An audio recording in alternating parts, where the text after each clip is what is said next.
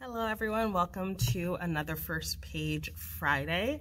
If this is your first time, this is a time where I just read the first page of a different book, and if you like it, the link will be in the description that you can check it out from our library. And I forgot to introduce myself. My name is Miss Nicole, or Nicole, whichever you prefer to call me, and I'm the Young Adult and Outreach Services Librarian at Indian Valley Public Library. So if you are ready, we can do that. So normally I start off by reading the description, so the little blurb that they have, and then we go to the first page of the book. If the paragraph continues onto the second page, don't worry, I won't just cut off mid-sentence. I will go and finish the paragraph onto the next page.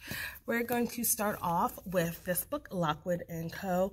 It's a series by Jonathan Stroud. The first book in the series is called The Screaming Staircase. So right now, it'll be October, so it is time for something a little creepy, but for me, I would read this all year round. So if you happen to be watching this video and it's not October, hopefully you'll still be interested in checking this book out. So let's get started. A sinister problem has occurred in London. All nature of ghosts are appearing throughout the city, and they aren't exactly friendly. Only young people have the psychic ability required to see and eradicate these foes. In The Screaming Staircase, the plucky and talented Lucy Carlyle teams up with Anthony Lockwood and the charismatic leader of Lockwood & Co., a psychic detection agency that handles the dangerous work. After an assignment leads to both a grisly discovery and a disastrous end, Lucy, Anthony, and their sarcastic colleague, George, are forced to take part of the perilous investigation of the most haunted houses in England. Will Lockwood & Co. survive the Hall's legendary Screaming Staircase and the Red Room to see another day?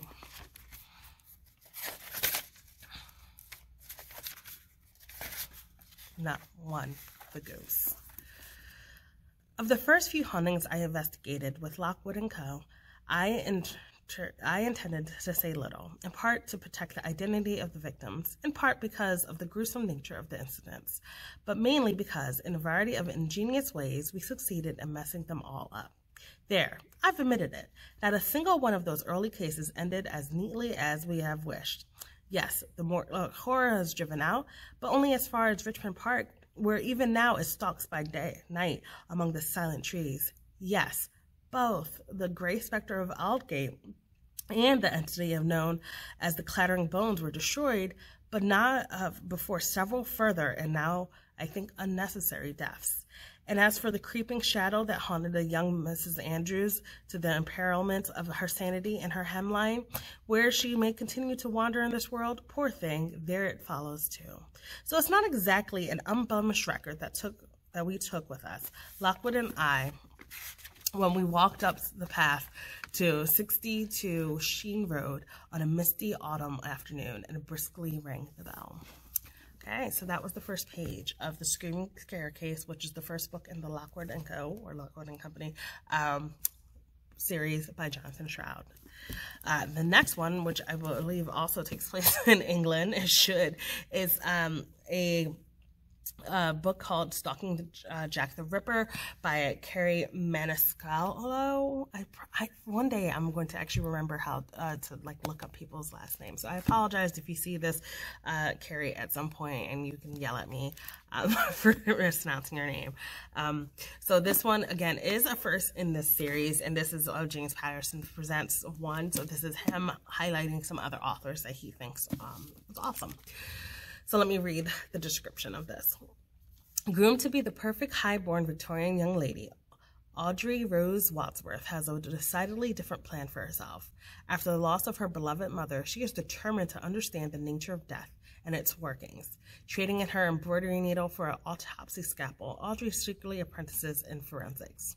She soon gets drawn into the investigation of the serial killer, Jack the Ripper, but to her horror, the search for clues brings her far closer to her sheltered world than she ever thought possible.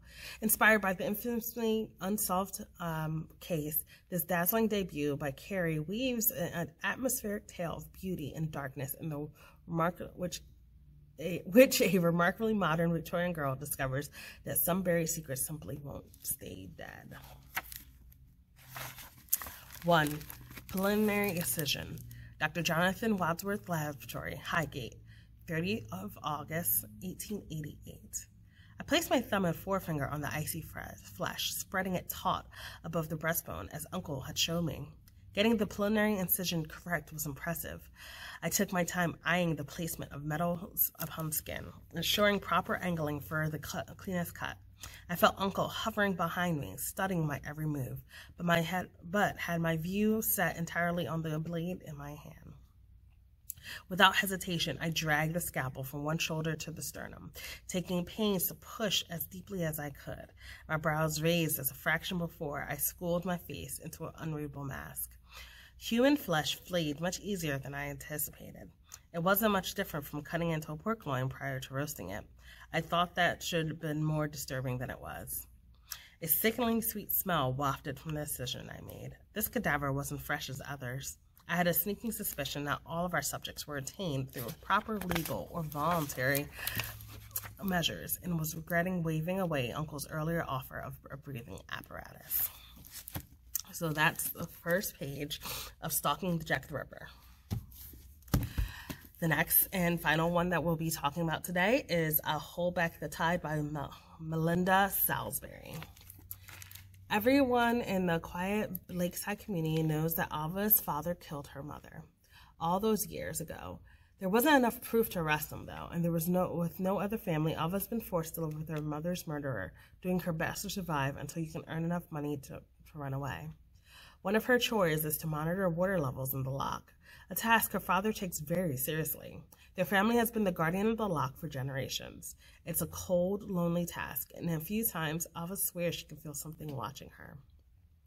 But the more Ava investigates, the more she realizes that the truth can be more monstrous than lies, and that you can never escape your past. From the internationally best-selling author Melinda Salisbury comes a thriller that embodies the romance and mystery of the Scottish Highlands and will keep you guessing at every turn.